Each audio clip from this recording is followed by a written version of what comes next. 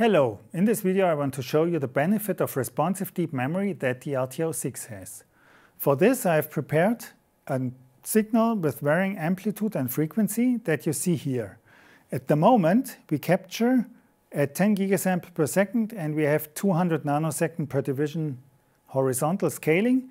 With that we have 20 gigasample of memory or 20 kilo points.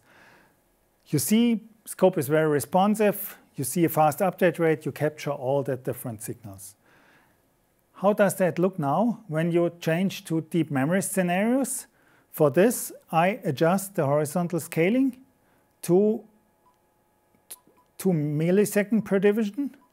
By that, we have now still 10 gigasample per second sampling rate, but 200 megapoints of deep memory. What you see here is the update rate is a little slower than before, which is understandable, but it's still very responsive and very fast. By this you see how important responsive deep memory is. You can work with 200 megasample of memory in decent update rate scenarios. You can even go up with the RTO6 up to 2 gigasample and still stay responsive.